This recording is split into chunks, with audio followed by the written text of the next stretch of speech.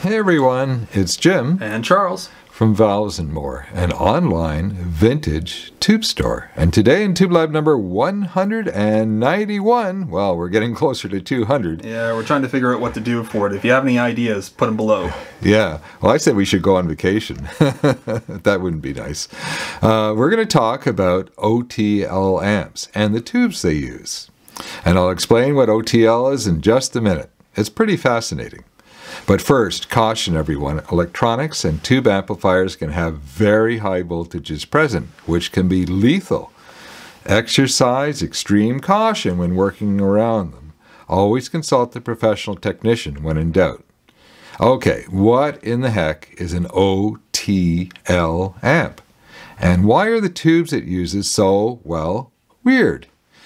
OTL stands for Output Transformer-less, and simply means the amp output stage couples with the speakers or headphones without a transformer in between.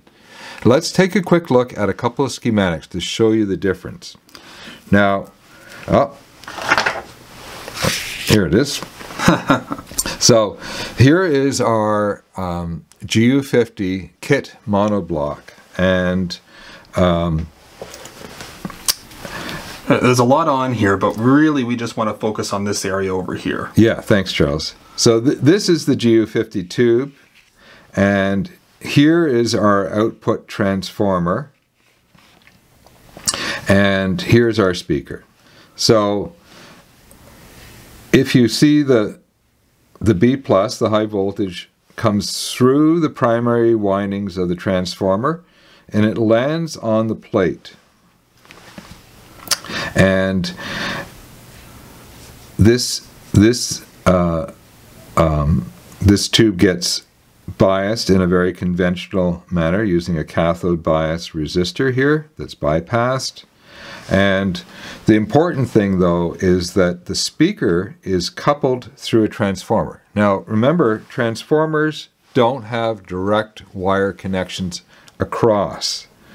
What they do is they use magnetism to transfer the electricity across, and we end up basically with a whole series of windings, and the number of windings, the turns of the windings, and of course the gauge of the wire will all determine the voltages and how much current it can handle, and it's all wound around an iron core, though there's various types of transformers. Some will have gaps in the core. So the important thing to see here is that we've applied our high voltage here to this side of the windings. We have our magnetic coupling here, and we have high voltage and low current on this side, a relatively low current. On this side, we have relatively low voltage and low impedance. And high current. And high current. Yeah. Essentially what the transformer does is gives an impedance match. So it's taking a load over here and it's multiplying it by a certain amount on this side so that it looks like a much larger resistance for the tube. Mm-hmm. And of course transformers get their name from the fact that they transform. So anyways, the vast majority of amplifiers out there, whether it's an AV amp or a monoblock or a little boom box you've got, will function basically like this. Maybe not with a really awesome sounding GU50 output stage. Well, there's not too many of those out there. Yeah, in fact, the vast majority of amplification stages, of course, are solid state these days. That doesn't mean, of course, they sound very good. The GU50 kit amp, by the way, is one of the best sounding Class A amps I've ever heard. It's just absolutely fantastic. Mm-hmm. Okay. Now to a much simpler schematic, as you can probably notice. I was going to say, now that your inserted advertising is finished or over, you can push your button to continue.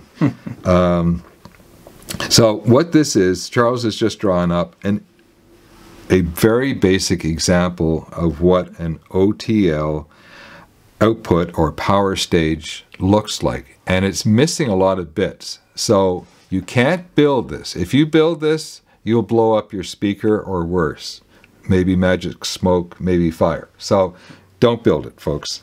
But it helps us understand what in fact an OTL amp is. So, and for expediency, we've not shown the driver stage. So let's just pretend our signal lands here, and it's going to have enough voltage because we've got another big stage back here, and we will.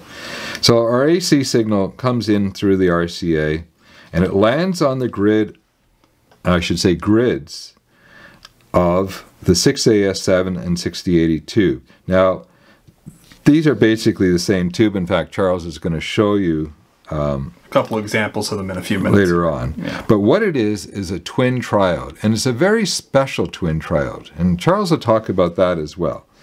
So it's essentially two big triodes inside one big glass envelope. That's all we need to know for now. So it's got two grids, so they both get connected up. We bring the high voltage, the B+, to both plates. And you might think, wait a minute, you're paralleling this tube. And that's because we are.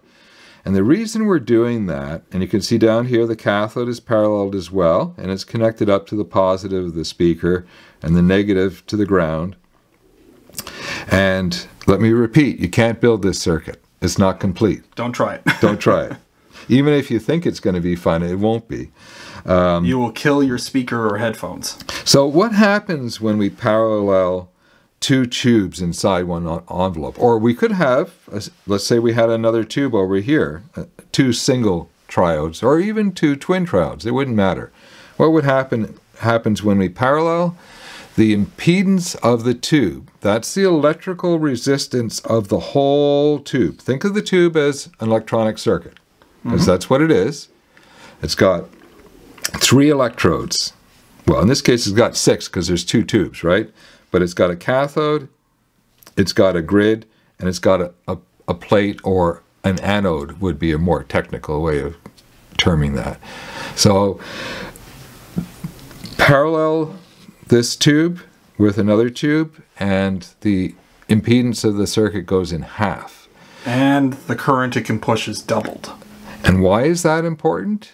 Because the impedance of the device that we're driving, the speakers, is relatively low. Now, this example is using a headphone amp, which has an advantage for OTL designs in the fact that a lot of headphones, a lot of better headphones, have higher impedance than your home speakers. So a home speaker will have 4 or 8 ohms, maybe 6 ohms, which is extremely low impedance.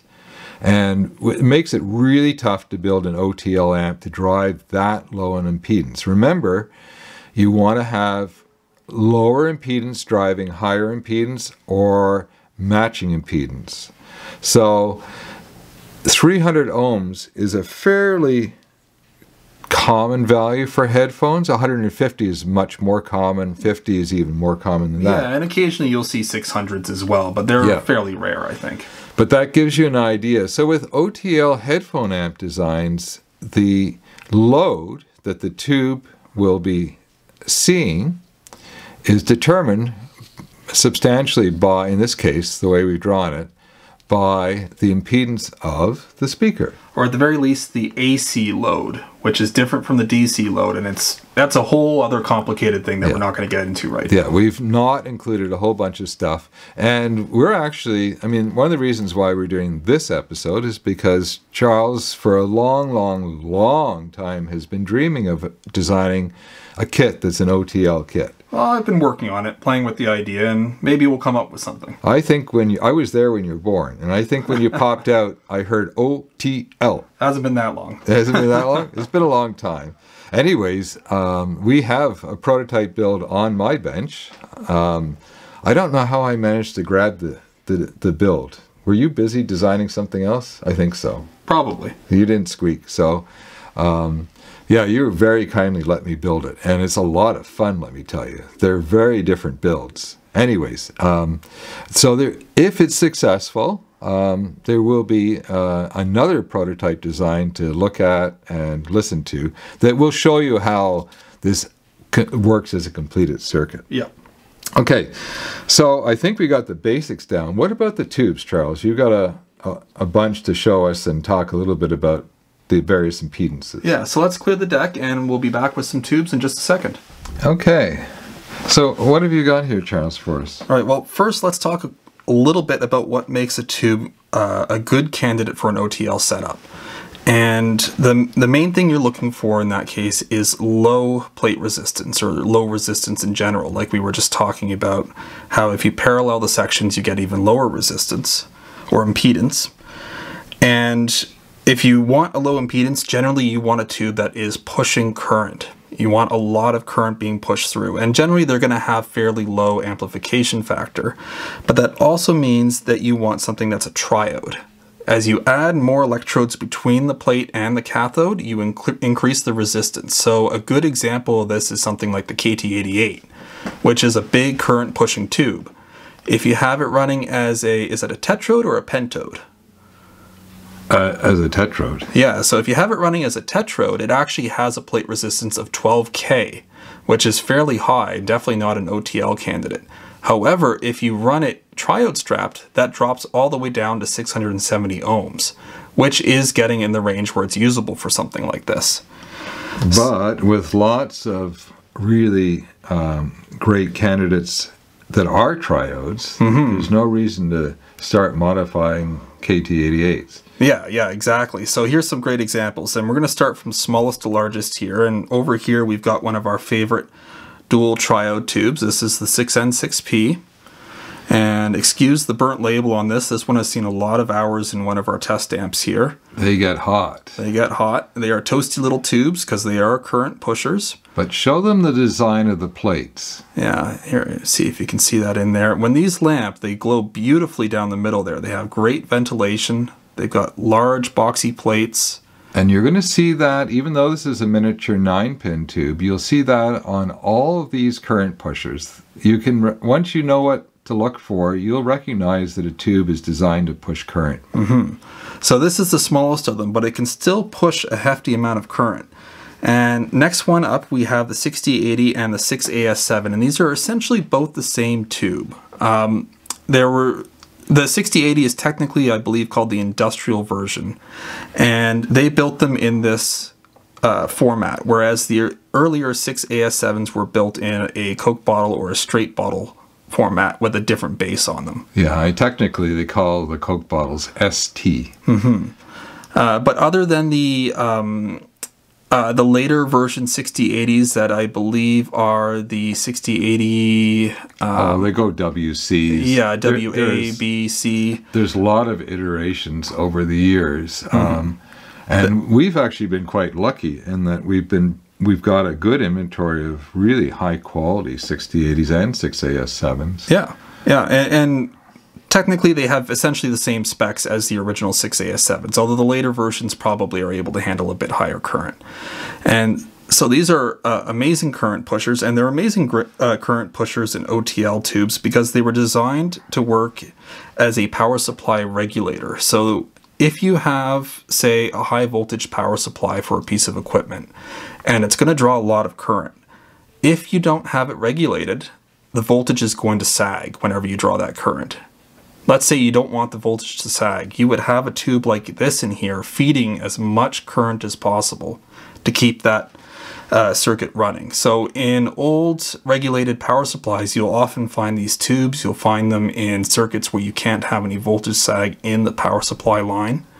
But that also makes them excellent tubes for use as an OTL because they're very low impedance. And that explains why an awful lot of them are mil-spec and were used by militaries, because they had equipment that was very sensitive, that needed good, stable power supplies.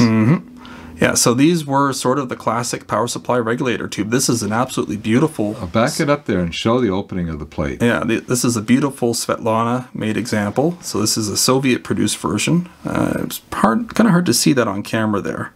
Yeah. But these plates have these huge fins on them for dissipating heat. And This is just another great example of a 6AS7, and these, I believe, have an impedance of around 280 or 240 ohms, somewhere around there. This is actually higher impedance, around 1.6 or 1.8K, but it has a higher amplification factor, which makes a big difference for it. And this over here is probably the largest current pusher that we have in stock. We only have a few of these, but they are absolutely amazing tubes. And this is a 6336. And what this is essentially two 6080s or 6AS7s in one bottle. So this can push an absolutely ridiculous amount of current. And look at those plates. And look at the ceramic spacers. Whenever you see plates built out of something that looks like volcanic rock, it probably is. Mm-hmm. And with ceramic spacers, that gives you an idea of the kind of power that the tube's designed to handle. And of course, you can pull the data sheet up at any time. Yeah. So this was built for the exact same reason as these guys, but it was built so that you could have one tube doing the job of maybe two or even three of these. And the Soviet version of this is actually quite famous. Some people call it the demon tube or the devil tube because it has these three big prongs coming off the top of it. Is it three or two? I thought both plates came off the top of it. Oh, no, it doesn't have the plates. It's just a glass nub that comes off the top. And they were actually used in, I believe, Soviet MiG fighter jets as part of the voltage regulation in their radar system, I believe. Yeah. And they are another excellent OTL tube because of all the same reasons that these ones are. Yeah, in fact, I follow a gentleman online who designs interesting audio gear the way we do. And he actually was on a crew that was dismantling MiGs.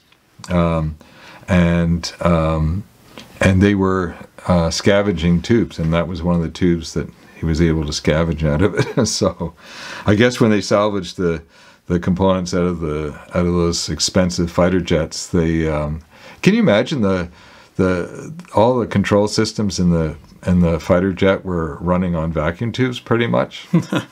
How many tubes were in there and how hot the cockpit must have gotten. Oh, I never thought of that. I mean, these, just on their own, just one of these gets so toasty. It hits over 100 degrees Celsius. Yeah. Just one of them. Imagine having, 50, 100 tubes in something. Yeah, and that's where the problem starts. So you might think, well, if you need to get impedance down to 4 or 8, let's say 8 ohms for a typical higher impedance home speaker, you could just keep on paralleling tubes, right? And then eventually you'd be down to 8 ohms. And that's exactly how it's done. But the problem is... you need a lot of tubes. And, well, let's say you can find the tubes. We've got a lot of tubes. Yeah, well, they need a lot of heater current. They need a lot of heater current, and that means you're going to have a lot of heat. Yep. And that is the problem. There are a couple of monoblocks out there that work with, 8 or 16 of these tubes in parallel, or something like 16 or 32 of these tubes in parallel. And, I'm sure it's fine if you run it over the winter, but I would not want to run one of those in the summer. If you're in a temperate climate like we are, you would run it in the winter with the air conditioning on. Yeah, probably. It's the only way. Or wait until a really cold day. So what I'm trying to say is that it's probably very practical to come down to parallel and find tubes that will run, let's say, 150 ohm headphone or a 300 ohm impedance headphone. It's not that practical to do 8 ohm speakers. Yeah. It can be done. Of course it can be done. And it has been done. But it's not the easiest thing to do, and there's really not been a lot of commercial products, and those that have come onto the market don't really last that long because the practical nature of it is, it's just not there. It's just horribly inefficient.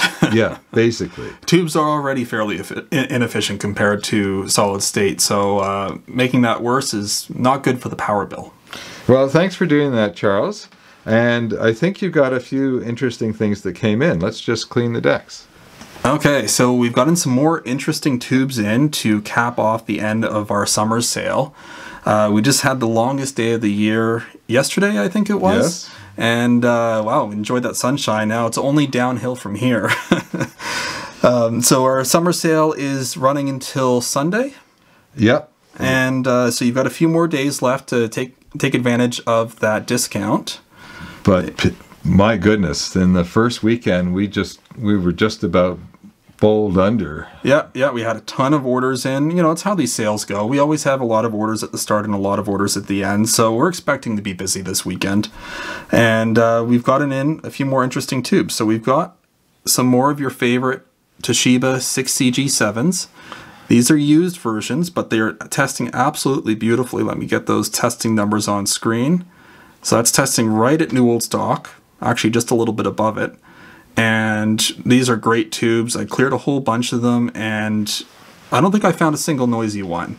And they just sound great. So of course this is a 6SN7 equivalent in a 9-pin bottle, and you can run them as a 6SN7 with the correct 9-pin to octal adapter that we also have in the store. In fact, we've become so impressed with the Toshiba manufacturing quality and the sonics of the tubes that I think we're going to rank them alongside of the other great manufacturers that we really get behind. Svetlana, the real St. Petersburg Svetlana.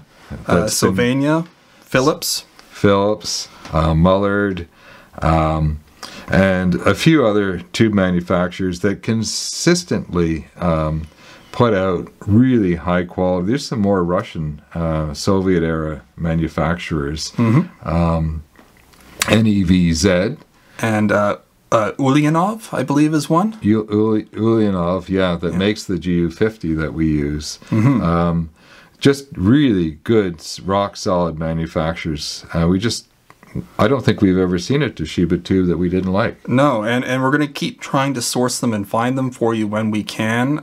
They aren't something that's common to see over in North America unless they've been rebranded by somebody, but we have been finding them in small quantities. Yeah. And this is another example of one right here. So we just had this on screen a few minutes ago. This is the 6080, and these are just absolutely beautiful examples of the tube. I don't think we've lost a single one in testing. They all test consistent and tight sections on them. They all test right at new old stock, right where they're supposed to be. And that's just a really good sign that they were quality tubes. Consistent tubes with section matching is really a solid indicator of high quality manufacturing with good quality control. Yep. So these are excellent tubes for something like the Buttlehead Crack or the Woo Audio WA22. You need a pair of them for that one, but for the Crack you'd only need one with matched sections. And lastly here, we've been able to find some more of these absolutely beautiful GE 6SN7s, new old stock, new in box, and just let me see if I can get that label clearer there. It's that dark red GE label, and it is in pristine condition. It's always nice whenever we can find new old stock tubes with the original brand's label on it, in box, and testing right where it's supposed to as well. 103, 106, that's right above new old stock and tight matched. Quite a few manufacturers used red labels to indicate that the tubes were meant to go to wholesalers and service shops and things like that. Commercial duty. Yeah.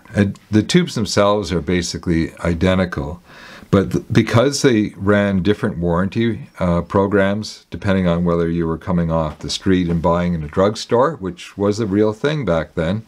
I've done it myself with my dad and grandfather whenever we were keeping the TV or the console operating, or trying to get it to operate. So we would get a regular label, and the regular label on the GE tube was an off-white.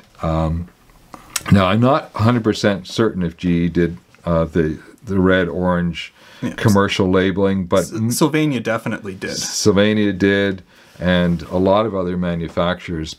Because what they did was they would offer, commercially, they would offer a tube replacement program, but they wouldn't offer cash back for obvious reasons. So, in fact, RCA actually had a more robust line of their standard tubes that they called the Red Label series. Yeah, and I think designed to last a lot longer. I think what they were doing, that was the 5691, and I think the 5692. Yeah, 5691, 2, and 3, I believe, were each different versions of the tubes. And I think what they did with that was a fairly late introduction in the second tube era. I think what they were doing was picking up on the fact that people had by then figured out, if it's got a reddish orangish label, then that's a commercial duty tube. When in fact, of course, they were the same tubes, just with a different label. Yeah, although the RCAs were actually built differently, so we'll give them that. They were built more rugged. Oh, absolutely. Yeah, absolutely. So we've got these guys in the store. We have lots of other great tubes, including plenty of EL34s like the RFTs that we have on sale on top of the summer sale until Sunday. And I'm just going to clear the deck here. Yeah, and the interesting thing about every sale, we only run 2 sales a year, and every sale has its own kind of unique focus. And this year, people have been buying up quads of EL34s because not a lot of suppliers have good quads of matched vintage EL34s. They're just, a lot of them, as I've talked about before in previous episodes, are basically endangered, and some of them have even gone extinct. So customers are buying backups for sets that they already own, so that they'll have their favorite tubes going forward as long as possible. And that is a really smart thing to do. So we've got a few days left. You can use the summer 2020, got my big fat finger in the road, code to get 15% off of the entire store. That excludes the kits and gift certificates, of course, but that's every tube that's in the store, including tubes that are already on sale. So Charles was mentioning, we've got quads of new old stock RFT EL34s that are actually on sale. So you get I think you get roughly 5% and then another 15%, so you get 20% off of those. And a number of you have already taken advantage of that deal. Yeah, we sold a lot of RFTs. We had a lot in stock, which is why we put them on sale. And yeah, so if your order is $150 or more after discount, the shipping's on us, folks. Stay safe, everyone. This is Jim. And Charles. Signing off. Cheers, everyone.